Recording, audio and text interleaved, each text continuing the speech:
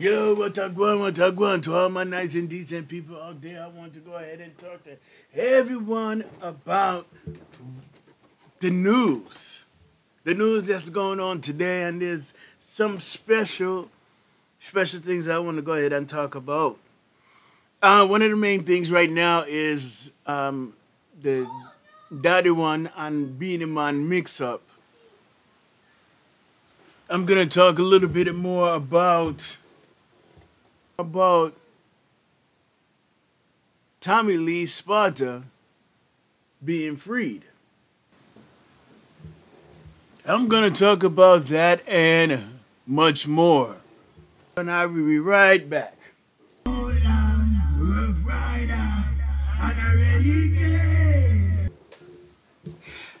Thank you very much for seeing me here on Renegade Crew TV.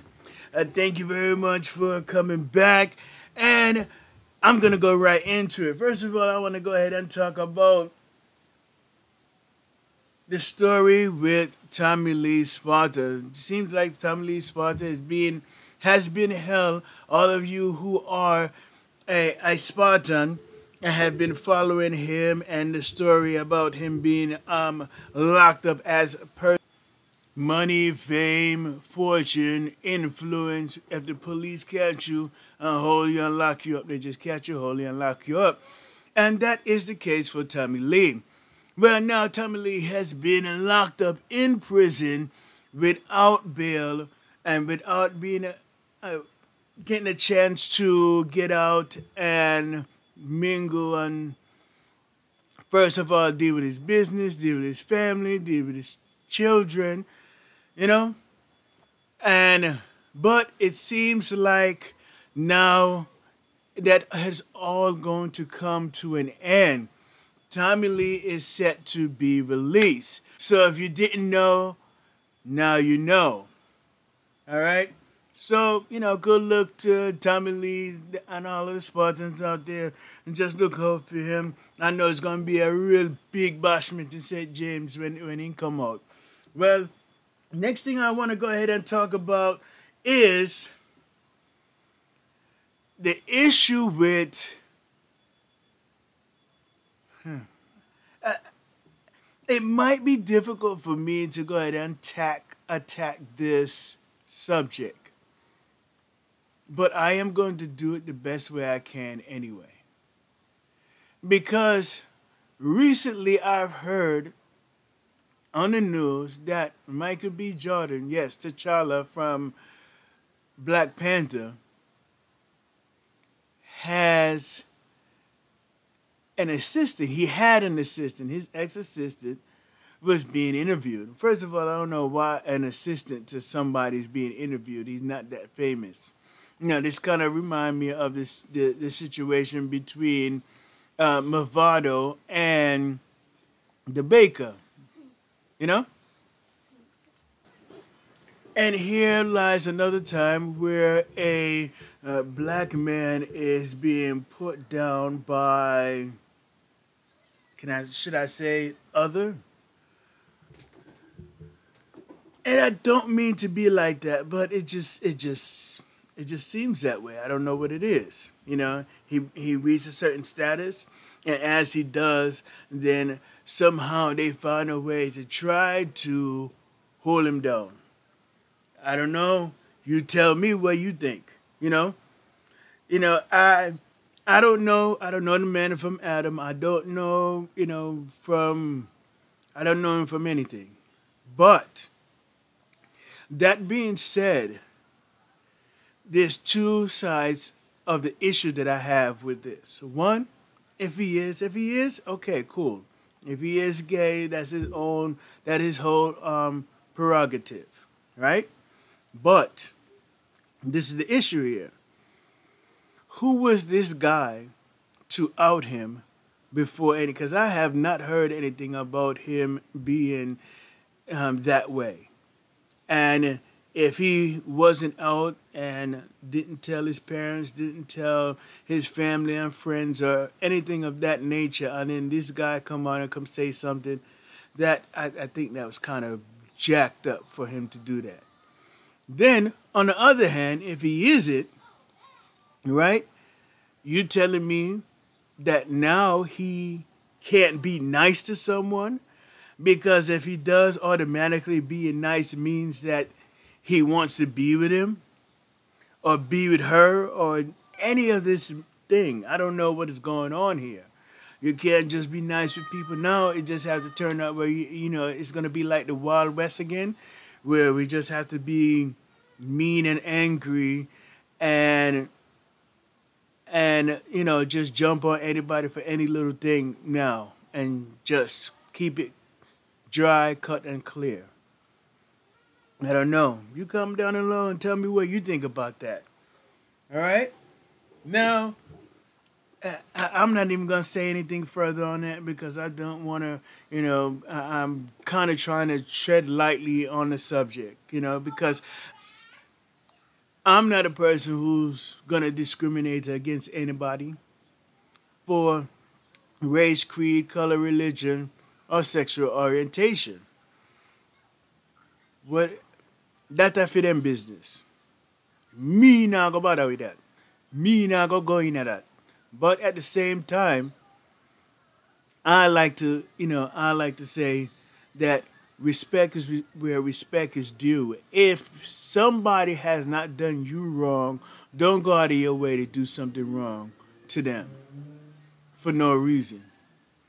You know, that's all I'm going to say on that. Now, the next thing I want to go ahead and talk about is the Beenie Man and Daddy1 situation. Now, everybody who is a Beenie Man and a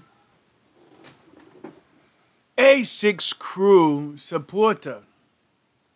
Now, if you any part of the Six Gang, if you know anything about Squad Six Boss and the controversy that's been brewing for probably about 2 years now, maybe a little less, you know, in 2 years now between Beenie Man and Six Gang, right? Beenie Man was holding a show, and in the show, the Six Gang was invited: Squash, Chronic Law, Daddy1, so on and so forth. Well, they decided to say, yo, we're not going to go ahead and perform on the show unless we get paid, because this was a show that Beenie Man usually do for the fans, and when he do it, usually the people who perform on the show don't necessarily get paid for being on there.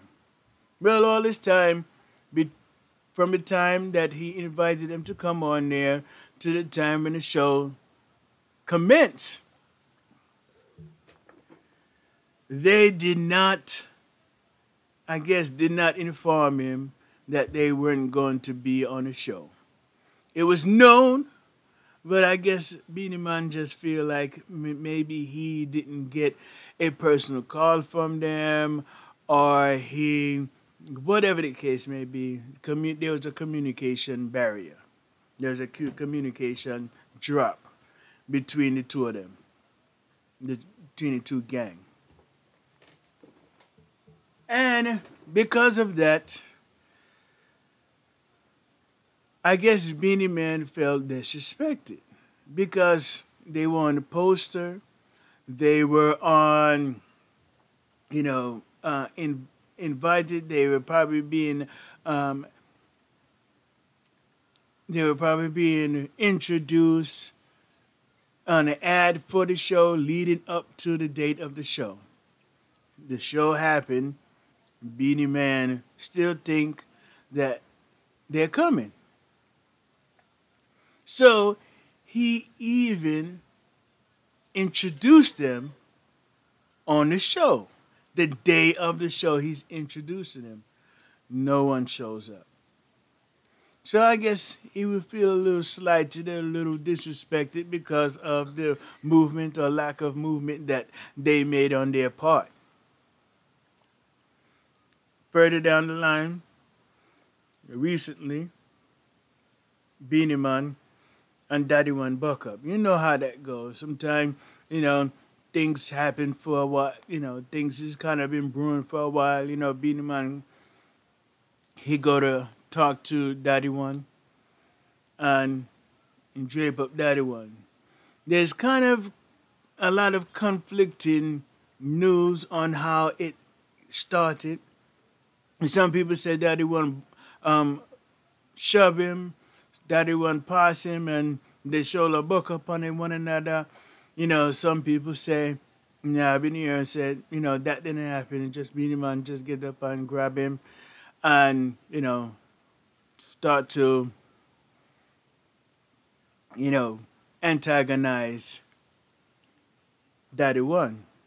So words were exchanged, and while they were exchanged, Daddy1 said, go suck you know the famous, you know it. If you're Jamaican, you know exactly what followed that, right? And then the next part, some people say that it was Beenie Man, one of his crew members, his entourage, drape up Daddy1. And some say he didn't get drape up, he actually boxed him and tear off his face. Well, now Beenie Man is getting death threats. And this is the part where I'm gonna go ahead and interject and say my educated guess on this one. And where I think should have happened in this case. I believe that Beenie Man, yes, he was disrespected. He feel a certain way, yeah, whatever. But it wasn't in a case, and I understand it. It wasn't to me, I feel like, you know, it wasn't in a case where he would be losing any money. He may lose face, yeah, but he wasn't losing any money. He didn't lose any money because he wasn't going to pay them anyway, right? And I'm sure this six crew then feel like, you know what, this guy then feel like, yo, we already get out in the area now. We get out in Jamaica. We get out in the Caribbean. We get out all about. We don't need nobody, right? So they really didn't need no exposure at the time, right? So when Beenie Man see Daddy1 in the club, him being an older man, him being a bigger guy in the industry, I feel like, and not just in the industry, he's just a bigger man for Daddy1. Cause that Daddy1 was, you know, if you look at him, he look like 21. He look like he can't be no older than 21. You know, as a matter of fact, I can't go ahead and research it and put that down. But, you know, it's a little kid for Beenie Man. Beenie Man, what, you know, 40, almost 50-year-old. In the business since since he was 6 years old. You know, so he knows the business. You know, and him being a solid international, you know, staple in the biz, in a dancehall, in a music, period. You know? Because Beenie Man get nominated for Grammy and all them things, man. You know? And for him to go ahead and drape up Daddy1, before that, you know, for them to even get to a part where, you know, words are exchanged. I think what should have happened, Beenie Man should have just let bygone be bygones, see him and his crew go sit down, and all he shouldn't do is just say, you know what, here, may I buy you a Hennessy for everybody, or a big champagne, and just leave it like that. Water underneath the bridge. And then, you know, next time, he's not going to invite them to come to no dance. You know, because there was, between that time and now, There was all kind of interviews where Beenie Man, you know, kind of saying in couple of words and dropping 2 cents about them and you know the music style or whatever the case may be. You know, so that's I don't know. Tell me what you think. Write down below. Comment down below if you think Beenie Man should have just do what he did, you know, and just go on with the badness, or should he have just just let it go, because now it can be a situation where it can get bigger than what it has to be. Because sometimes, even in the music industry, where you just get fame and fortune, it don't even have to be anybody that even know Daddy1. Personally, it could be just somebody who's a fan. Just feel like, say, yo, they want to go ahead and get Beenie Man for what him do, and that's it. Not knock on wood. I would not like for any of that to happen. It should not happen. I would not like it to be any violent at all. Even that, if he even want to, he could have even just have like a lyrical clash. Yeah, lyrical clash between 6 bar squash, between him and Chronicle, or between him and Daddy1, or and then just go ahead and just deal with a case like that. But now it seems like it has gone too far. So I don't know. Go ahead and comment down below. Tell me what you think. Hit the don't forget to hit the subscribe button. Hit the post notification so that way you will be informed every time I drop a new video. And like always, I want everybody to live good, be good, and goodbye.